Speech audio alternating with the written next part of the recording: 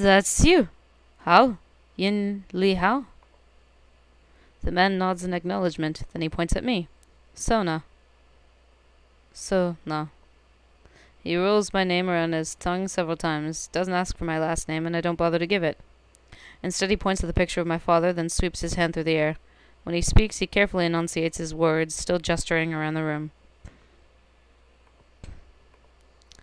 I know he's asking for my father again. I don't know what else to say, so I point at the picture. I repeat my father's name. They take the newspaper photo and rip it to shreds. Oh God. Hey! What are you doing? Toss the torn up pieces on the floor. Hao lunges after them. I watch him passively as he sinks to his knees, frantically scooping the paper fragments into his hands. Zai Qian Song Wuxian. As he slowly rises to his feet, Hao's face is twisted by the darkest, most murderous scowl I've ever seen. I meet his gaze without flinching, then draw my finger like a knife across my neck. Goodbye for good. At last, Hao's eyes widen in understanding.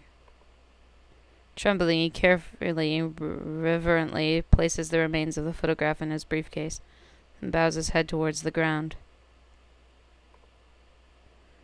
His eyes grow bright with contained tears, but he doesn't make a sound. After several minutes of solemn silence, there's a sharp click. I look up to see Hao snapping his briefcase shut. He methodically dusts off his suit, straightens his tie, and walks out without saying a word. The slam of the door, though, resounds throughout the entire room. Sighing, I release the breath I hadn't realized I'd been holding. Saishan to you too, Hao. Just like Song Wuxian. I guess you and I will never meet again. I didn't remember this at the time, but the literal translation of Zaijian isn't goodbye for good. It's actually see you again.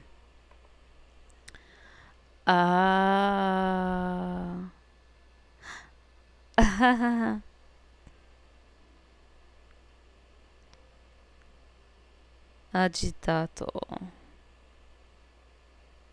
This is cute little sketch chibis. Next practice, I'm running late as usual. Also, as usual, one of the orchestra members calls my cell phone to check up on me. What's new, however, is the near hysterical pitch in her voice. Sona, please come quickly. It's an emergency. This had better be good. Because if it's something lame like another scheduling problem or picking what songs to play, I don't care if I'm cut off by a loud crash and frantic sounds in the background. Oh shit. I need to go. Please hurry. What the heck? I arrive at the practice room flushed and winded from my long run. When I try to open the door, it doesn't budge. Huh? They never lock this door during practice. I fumble around my pockets for my spare key. I need to get in there. Apprehension building, I shove in the key and wrench the door open. Now you're doing it. Fucking growl. God damn it.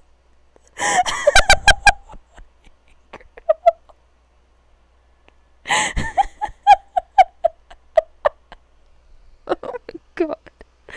Too funny. Holy hell. What the heck is going on? My eyes widen in shock. Half the orchestra is hiding in the back of the room, surrounded by a ramshackle barricade of chairs and music stands. You're that fucking terrified? The other half is trembling in their usual seats, stumbling their way through Vivaldi's Spring Concerto. To my surprise, none other than Yinli Hao is presiding over the conductor's podium. The baton in his right hand moves in swift, fluid arcs in time with the music. Or it would be in time with the music, I guess, if the orchestra actually had any sense of rhythm. I can see Hao wincing painfully with every bumbled note and mistiming cue. His grip on the baton gets tighter and tighter until he finally holds up a hand, stomps off the podium, and starts yelling at the percussionist. Dude, I really, really have to go to the bathroom. Let me just leave for 5 minutes. As he tries to get up, Hao holds his arm out an arm in front of him. He stabs repeatedly at the page on the percussionist's music stand. The fucking growl, god damn it. More Chinese, that's incomprehensible. Incomprehensible. How? He needs to go to the bathroom. Let him go. Else things in here are going to get even more unpleasant than they already are. At the sound of my voice, Hao turns around and finally notices me. Sona! Yeah! What are you doing here? You've been terrible with this orchestra. How dare you make such a shambles of your father's orchestra? That's just what I'm assuming he's saying. I'm not sure what he's ranting about now, but I think I hear my name. Sounds like he's scolding me, probably for being late, given how empathetically he's pointing at the clock. Yeah, bad Sona, bad Sona. Now let the guy go to the bathroom. Bathroom. Washroom. Restroom. Do you get what I'm saying at all? I hesitate, not sure of the most appropriate gestures for explaining what a bathroom is. The percussionist takes advantage of the distraction to race for the door. Hey! With a shout, Hao chases him into the hallway.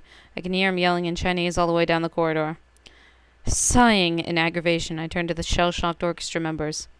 Okay, that man is clearly trespassing. Again. Please tell me somebody called the police this time. Well, we thought about it, but he actually hasn't hurt anyone. Though we did throw a few chairs. And it looks like he was a friend of Mr. Song, so we didn't want to get him arrested. The bassist indicates a small picture frame that I hadn't noticed hanging on the conductor's podium. Upon closer inspection, I realized it's holding the photo of Hao and my father that I tore up. The paper is crisscrossed with lines upon lines of painstakingly applied Scotch tape. He really cared about it that much, huh? Yeah, it's probably like one of the last pictures he has with him. Of course he cares about it. It was his teacher, and he was in the newspaper with him. That's awesome. Plus, if that guy knew Mr. Song, then he's probably a really good conductor as well. We could really use someone like that. Well, if we could understand even half of what he's saying, that is.